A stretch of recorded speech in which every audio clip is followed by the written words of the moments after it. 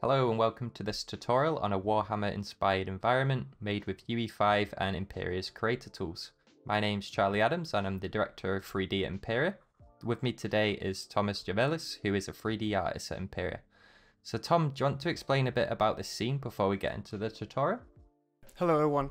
So with the recent release of latest Warhammer game, we wanted to show how to create a similar sci-fi environment within the Unreal using our Emperia Creator Tools. Thanks for that, Tom, and with that being said, I think let's get straight into the cinematics.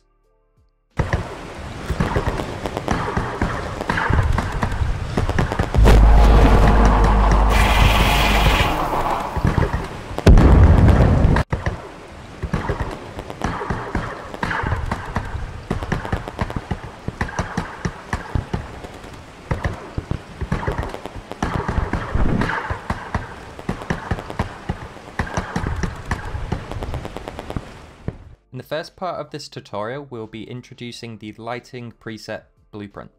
It's a really handy preset of different lighting scenarios that have been handcrafted by our artists. So Tom, can you explain a bit why you added this blueprint first?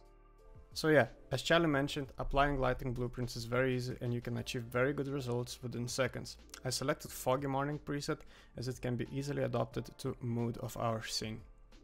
Thanks for that, Tom, and I think we'll visit this lighting system a bit later on in the video.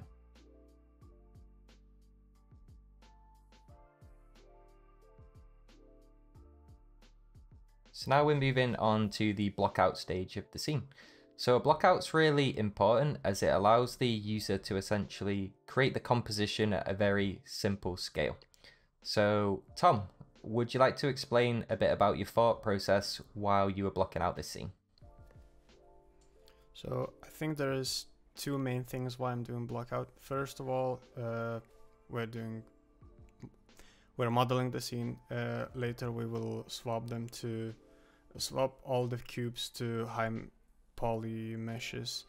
And also the other thing that is very important is lighting. So if we want to have mountains or we're in the valley, we need to be cautious of the light direction, of all the components that will complete the scene, and that if we want to be sure that nothing gets in the way to complete our project. Cool. No, I think it's a really interesting approach that you're thinking about the lighting as well, as yeah, it's really, annoying, like once you've added an asset and there's a big shadow across where you're trying to record or things like that, it can be really annoying. So I think that's a great point to bring up. Yeah, because even landscape could be a very big obstacle if we want to achieve good lighting, and even slight hills, small hills could be very big obstacle. So now the blockout's done, so we're starting to swap the assets for modular assets we've built previously. So the reason we enjoy using modular assets is once we basically created one section, we can create multiple varying sections with the same assets just by varying the decals, varying the textures, and basically scaling and repositioning in different areas. So Tom, do you want to explain a bit about what you're doing here in the footage now? So yeah, these assets that I'm scattering in the scene, they were modeled by me, but they're not super high poly. They're just placeholders, and later you will see that we are replacing them with very good high poly models. As you can see, the bridge is already there. And as we all know, all 3D artists knows that gathering assets for the scene is very important, and it's basically taking a lot of time, but for this scene most of the assets were free from the Sketchfab, from Bridge, so yeah, that was very big help. I think it's really interesting you said about gathering the assets before you actually start the scene. So I think it's quite similar to how an artist would gather up a mood board, right, of images. You're essentially doing the exact same thing but with 3D models. So you can kind of get an aspect of what you're going to create before you've even opened up the scene, essentially.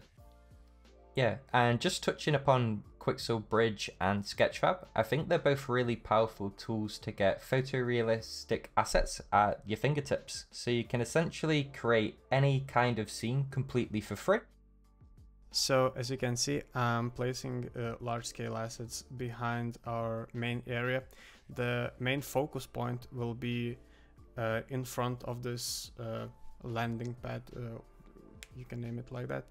And yeah, and next on we'll be moving on creating all the surrounding environment, cliffs and rocks. So in the previous clips, we were blocking out the scene using high poly assets for all of the industrial areas of the scene. In this part of the scene, we're going to be replacing all of the spheres from the blockout with the cliff generator.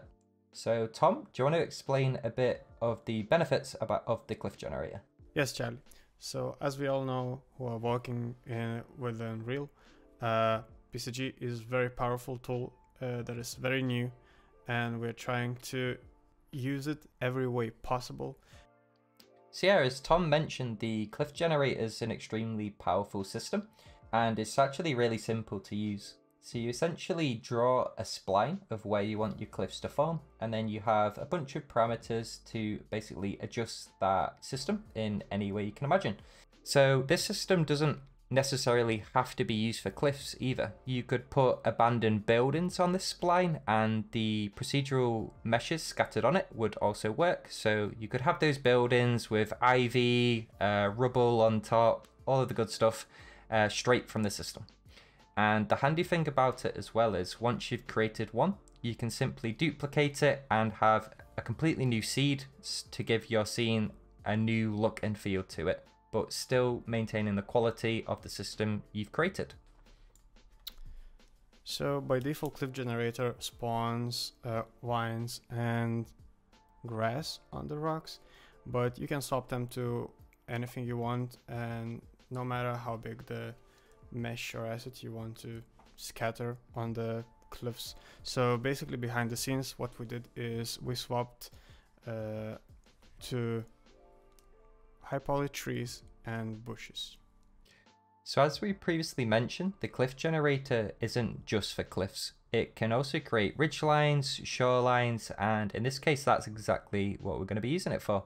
So rather than hand placing assets manually, we're just going to be drawing our spline over the shoreline here, and it just saves us a lot of time when we're creating assets. And if we're not happy with the look and feel, we can simply change the seed or move the spline. And as well as that, you know, we can scale these assets up, we can scale them down, and we can also change the rotation to give it a more varied look and feel to it.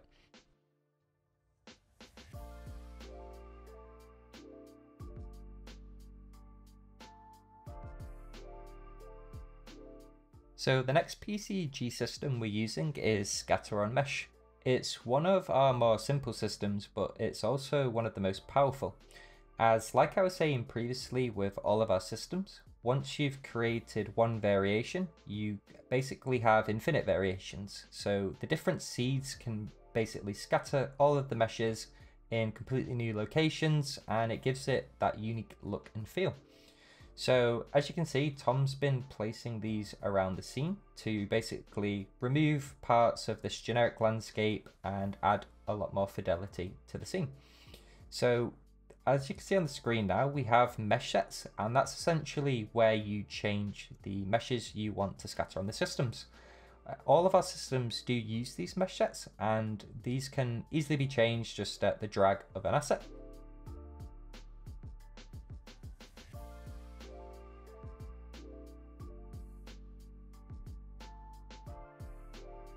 The next system we're using is the Biome Generator. So it's essentially a spline-based system where you draw an area you want your system to spawn in, and then you can swap out the assets and it will spawn them in the designated area. So Tom, why did you find the system handy to use for this scene? So basically we have this big opening in front of a focus point of the scene, and we need to fill it in. By hand, we could do that by hand, or we could use a foliage tool, but with that you are not getting that randomness and I don't know, natural feeling. So basically what PCG allows us is to create biome, create some kind of setup that we want to have all around the space, and after that I just spline, and the environment is filled with various of assets that they're scattered very randomly, and yeah, by hand it would take way longer. So with this particular scene, the effects and sound effects are really important.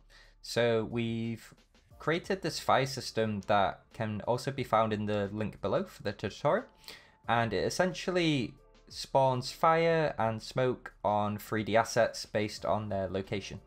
So these kind of systems are really handy for bringing a bit of life to the scene.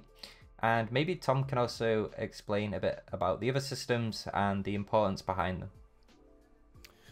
So yes, for this scene is very important to have some kind of detail, not only in texture or in geometry surrounding us, but also in sky, and to make scene more alive. So fire is the tool that gives us some kind of action feeling. The birds, of course, adds fauna in the environment. The fog gives us a bit of a mood setting. So as you can see, we're using Niagara Fire. That the system was created actually by Charlie, but yeah, as he mentioned, he created it by tutorial. Thanks for that, Tom. And we're just going to start by scattering a few more of these systems around to really start bringing the scene to life now.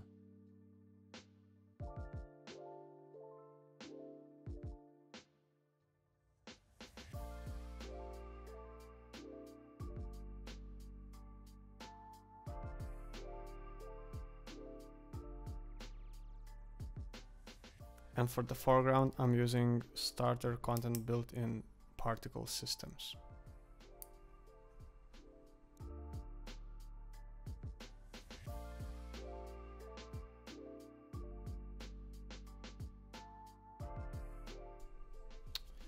So at this point, I'm coming back to our lighting blueprint, and I will adjust the sky color to match the clouds and the mood that we want to achieve within the space. If you are interested in learning more about our lighting presets as well, you can find a designated YouTube video on our channel, and we're also actively developing this to make it even more advanced.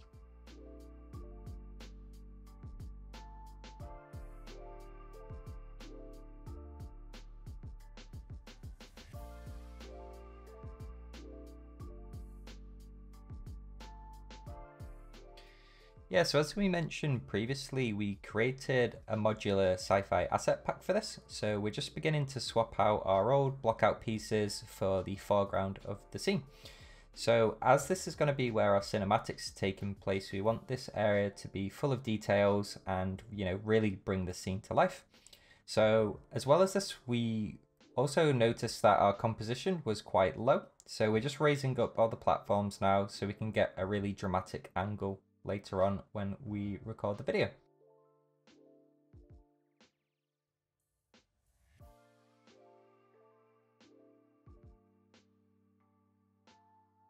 So yeah, as we're basically swapping out all the models now, we also want to be adding materials, we want to be adding extra additional props to the scene, and as well as that, decals. So I'll hand it over to Tom to go over the power of decals and why they're so handy to use inside of Unreal.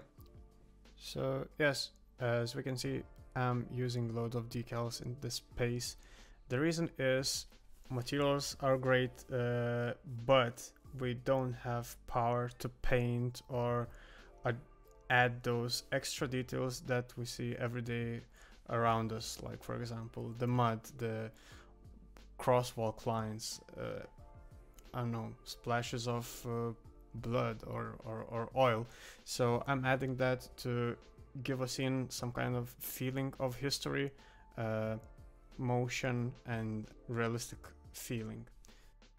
So after manually placing some assets, behind the scenes we've done a few lighting corrections. We've also added in some animated characters. And if you are interested about seeing more about animations of characters in particular, we can do a follow-up video if there's a demand for it. But essentially we followed a bunch of tutorials, and this was the first time we've actually done character animations ourselves, so it was a bit different for us.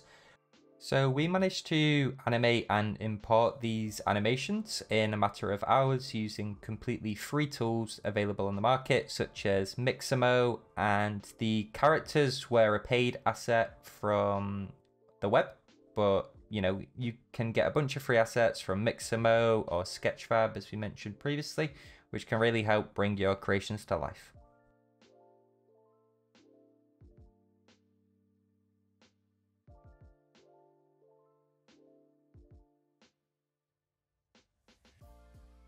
So we really hope you enjoyed this type of video. It's a bit different for us, but if you did enjoy it, feel free to leave a like and a comment down below, and we'd be more than happy to answer any questions you had on this particular project. Thank you, and till next time.